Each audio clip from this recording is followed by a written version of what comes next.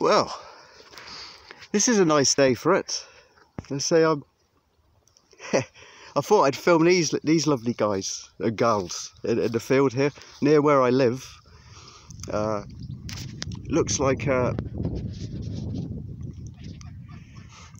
field of alpacas or llamas.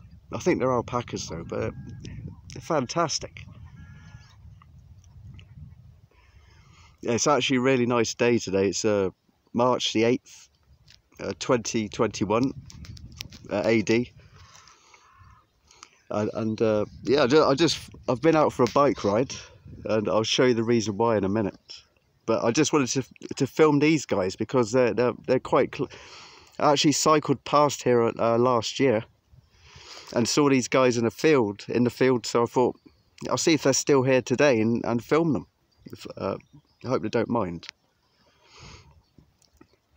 But anyways, I'm bloody excited because I've got a new bike.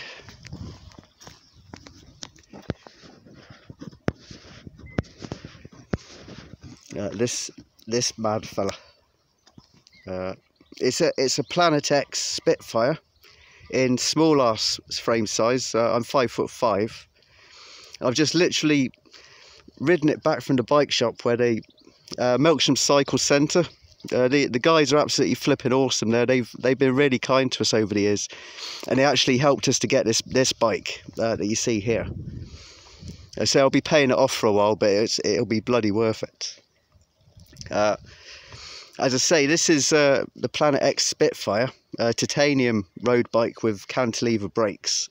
So I actually wanted to go for this model specifically because everyone's going disc brakes now on road bikes, and I thought I'd have a chance of getting one of these before they were discontinued. They're actually on a special offer at the moment, so it says once they're gone type of deal. So I thought, man, I've got to try and go for it. So I chanced my arm with the guys at Melksham Cycle Centre to see if they could order it for us, which they very, very kindly did. So I'll be, paying this off for the foreseeable future. But I'm fucking chuffed to bits. Excuse my French. I've wanted a titanium road bike for absolute decades. I could never afford one. I've only ever had 2 road bikes in my life. One was a Rally Elan, which I bought in the early 90s from Rose's Ironmongers, where I used to work.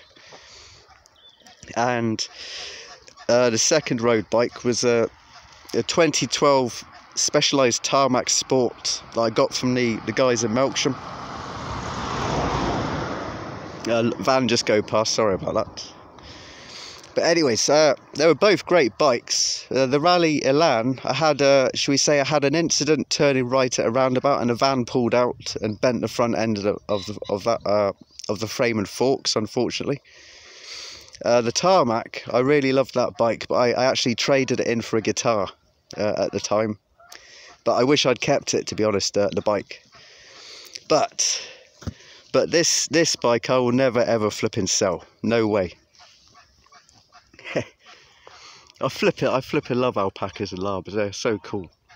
There's quite a few of them around where I am in Wiltshire. You see quite a few fields with them, but they look really, really chilled out today.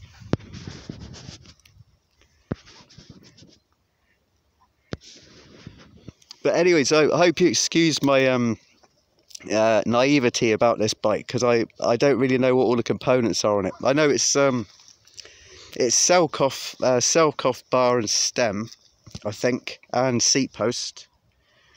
A Cell Italia flight saddle, which I'm gonna have to get used to sitting on. The group set is SRAM Force 11. And I've never actually tried a SRAM road group set before, so the double tap. It took a few minutes to get your head around, but it's actually pretty good, I have to say. Because I've always had Shimano on all the road bikes I had. The Elan had down tube shifters on that, so.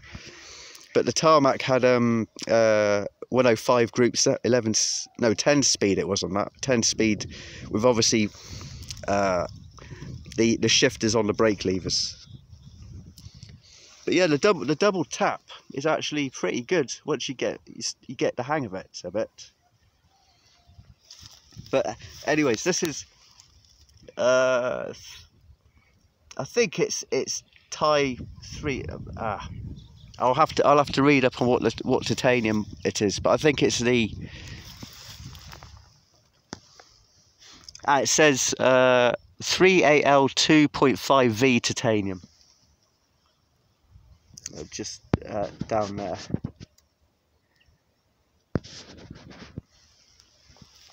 As I say, it's a 2x11 group set Shimano. It's not a Shimano, sorry, SRAM Force 11.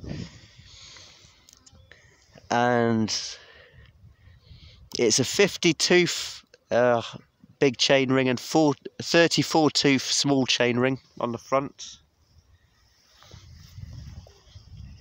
Oh, excuse me. An 11 speed. I think it's 11 speed, 11 to 32 tooth at the back. But man, I'm flipping chuffed to bits with this bike. It feels flipping awesome to ride. But I'm so unfit at the moment because obviously due to different reasons, COVID, lockdown, and depression and everything, I haven't ridden anything like as much as I wish I would love to have ridden. I basically rode 560 miles last year. Although in that I did 2 80-mile rides to Bristol and back on my mountain bike, which I was pretty chuffed about, considering I'm not fit at all. Oh, excuse me. Yes, this might get some disdain looks from the roadie elite, shall we say, flat pedals. But I like flat pedals, and I couldn't afford clipless pedals and shoes at the moment, so flat pedals it is. They're DMR bikes, V8s actually, yeah, V8s. But I'm used to riding flats, so it won't bother me at all. I'm not going to be racing or anything, so I just purely riding for myself, and anti-depression and just enjoyment. But the wheels, it says the wheels are Fulcrum Racing 6 aluminium rims. I don't know what how many spokes there are. Probably 24 or so. I don't know. You could tell I'm not up with all the components on this yet. Yes, SRAM Force cantilever brakes there, obviously front and rear.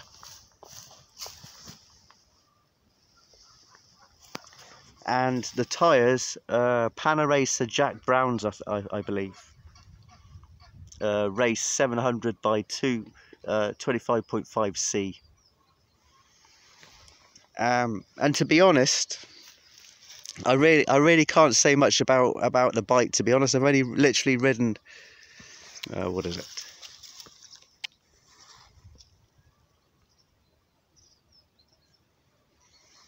Yeah, literally ridden 12.7 miles so far. Average speed 11 miles an hour. But in my defence, I climbed Bowden Hill, which is like a 16% gradient at some points of it. It goes on for about half a mile or so. So that's why. But obviously because I'm unfit as well. But anyways, that's the Garmin readout.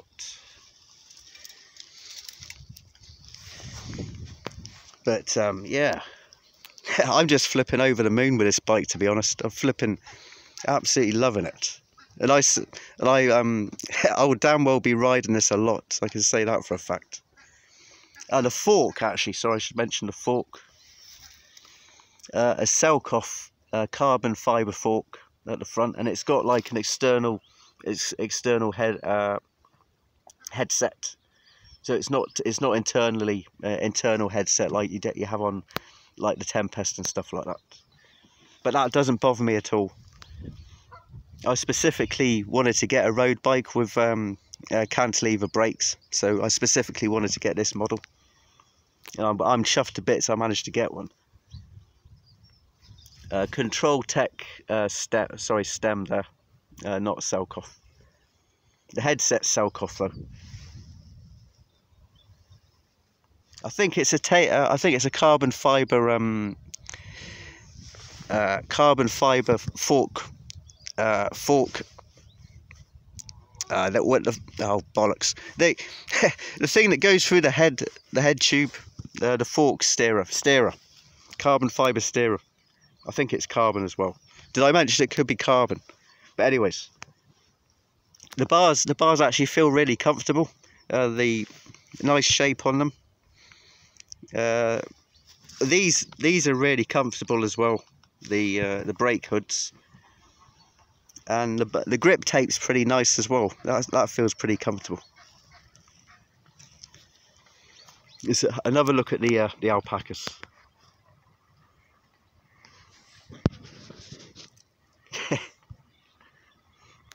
Oh, they're so cool, man. They're so cool.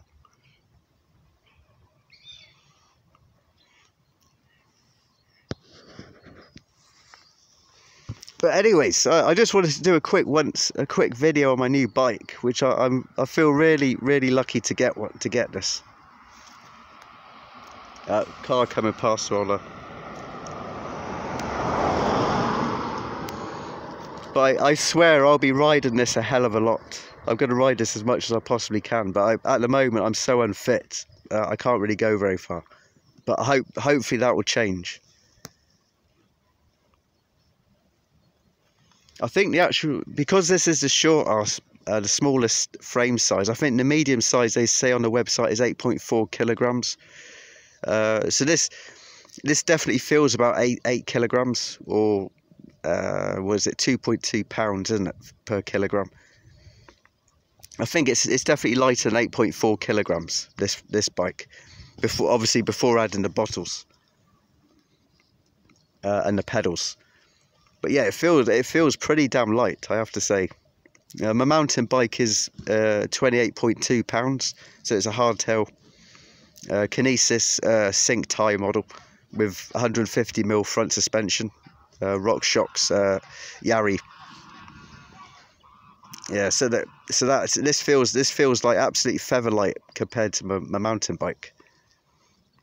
Now, I'm not knocking my mountain bike at all. I flipping love that bike. I'd like to add. But yeah, I'm going to stop waffling on now, because anyone who's watched this whole video, I say respect you for sitting through all this shit. But yeah, this is my new road bike, and I cannot tell you how flipping chuffed to bits I am with it. And you can hear like some there's some ducks over here actually. There's a pond over here with ducks. It's not easy to see them through the shrubbery. But anyway, there's a big pond with ducks, and they've got geese, I think, as well. But I'll be heading this way, which is going up to Roundway Hill. It says that's Roundway Hill over here. I usually cycle up there on a mountain bike. If I'm going to Melkshire or somewhere like that, I'll go up there and then down Headington Steps, and then through. There's like a place called Spy Park, but next to that is like a sort of dirt track. You can go down and then take a back road to Melkshire. But yeah, Roundway Hill. That's the other part of Roundway Hill, like the wooded bit. And another look at the alpacas before I go.